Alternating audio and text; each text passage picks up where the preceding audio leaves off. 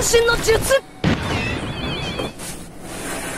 I have here the K28 Gigaware mechanical suspended pickup keyboard.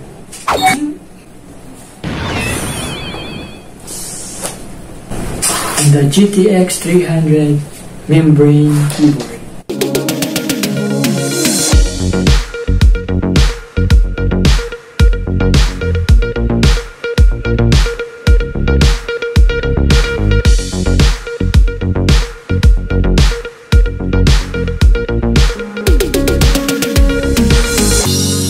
Hello friends, welcome back to Vinstock.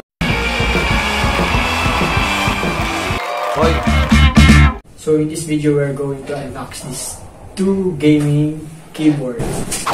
Gaming keyboards ang lumalabas sa market ngayon. I have here the two keyboards na sikat online. The K28 87K mechanical keyboard, and then the GTX-300 membrane keyboard. So this mechanical keyboard is from Gigaware. It has 87 keys, true mechanical keyboard, blue switch. It is tactile, so clicky, and really feel keys during you type. And this GTX-300 keyboard is from Limeide. This keyboard is membrane keyboard, and meron siyang difference sa kanya components inside. As we unbox this keyboard, we can see what will be the quality, would be the experience using these two kind of keyboards. So what we are waiting for, let's unbox it now.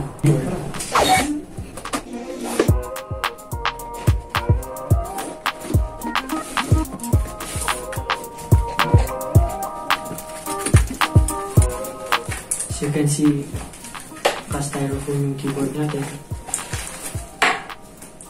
Then, meron siyang kasamang puller. Then, yung kanyang user manual. So, this puller is used to pull your keycaps. So, because the keycap of this keyboard is hot swappable, pwede kayong mag-purchase ng keycaps para palitan yung design. At ito yung puller ng keyboard. Ito yung ganda ng keyboard. Napaka-solid ng build.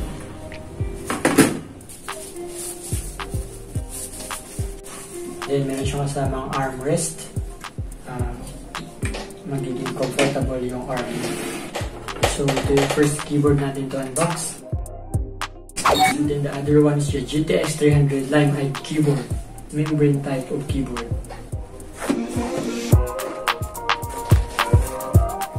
We ordered this keyboard with a bundle of mouse.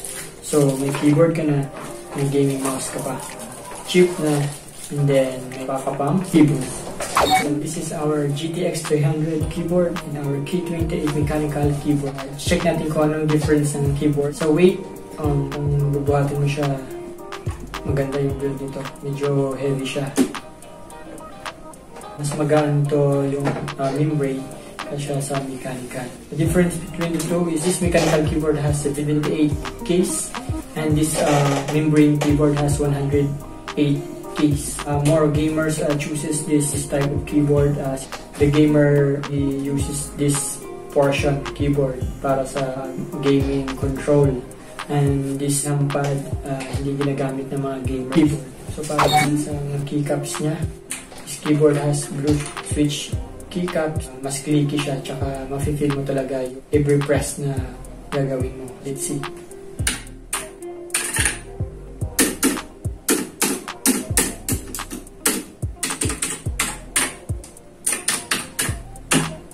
So, rinig nyo yung crisp ng keyboard every time you press the keycaps. So, try din natin din sa membrane keyboard.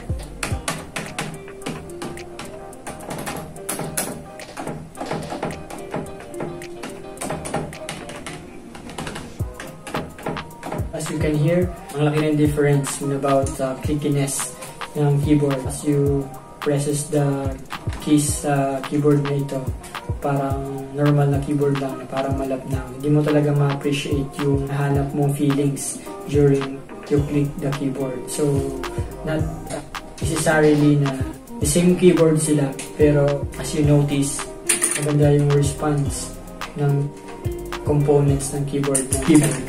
Other advantage ng mechanical keyboard is that yung sturdiness niya. Kasi sturdy siya, mas heavy siya, nakakatulong sa mga intense gamer.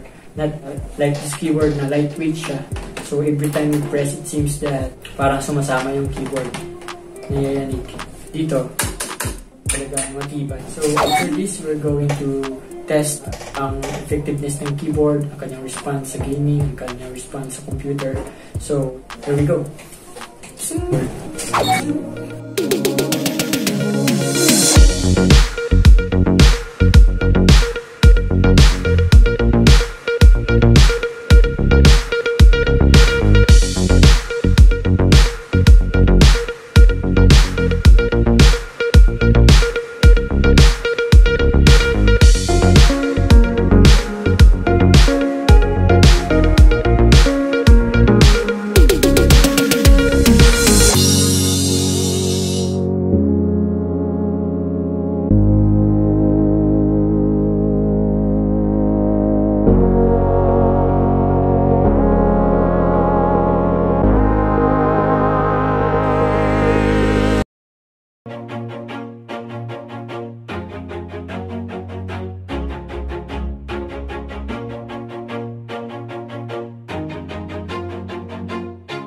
Always do it on my own, so I gotta get through it. And the only thing I know is to love what I'm doing. Never give up, never slow, till I finally prove it. Never listen to the no's, I just wanna keep moving. Keep my head up when I act, head up, that's a fact.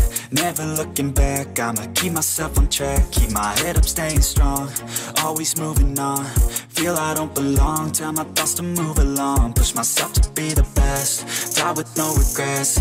Live with every breath, see my message start to spread. And I had so many dreams, then you hit your teens. Life ain't really what it seems, try to find out what it means. Always do it on my own, so I gotta get through it. And the only thing I know is to love what I'm doing. Never give up, never slow, till I finally prove it. Never listen to the no's, I just wanna keep moving.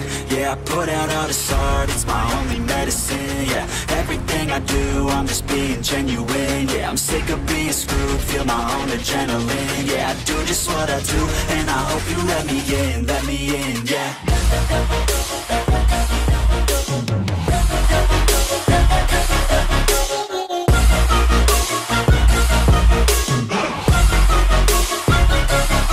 I'm grateful, oh yeah, able, oh yeah, I'm stable, oh yeah, no label, oh yeah, you know me, I have only a path, I'm lonely, but damn, I'm going to I don't want no fake love, I want the real stuff. Everybody listen up, cause I'll only say it once. I'm gonna show you all the path, if you want it bad. I'm gonna show you where it's at, yeah, how you can get it back. Yeah, cause I ain't never done, I'll be number one.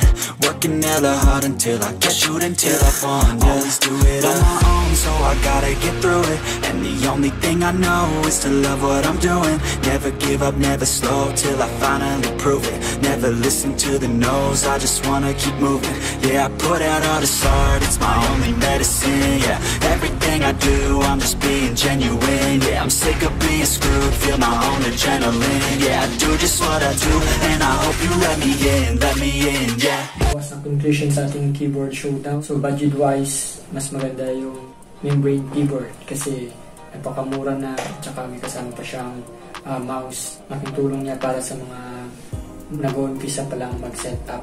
Pero quality wise, tsaka responsiveness, and then best gaming experience, mas recommended ko yung mechanical keyboard na sa sturdiness niya, sturdy siya, tsaka mas maganda yung response niya sa unit, and then maganda yung lightning modes niya, tsaka meron pa siya hand rest na makatulong na gamers na makapahinga yung ating mga kamay. If you're going to build a good setup, and then mas maganda mag-invest na kayo sa mechanical keyboard. And then kung wala pa namang, hindi pa naman kaya ng budget, okay na rin yung membrane para sa mga beginners. Thank you friends for watching till the end, and I hope na makakatulong ang video na to sa builds nyo at sa gaming nyo. And forget to like this video, and then please also subscribe ang channel, and don't forget to click the notification bell para ma-notify kayo sa mga new videos ko in the future. So, thank you so much. The Lord will bless and guide you always. Stay safe and don't forget to pray. Lord will bless you more.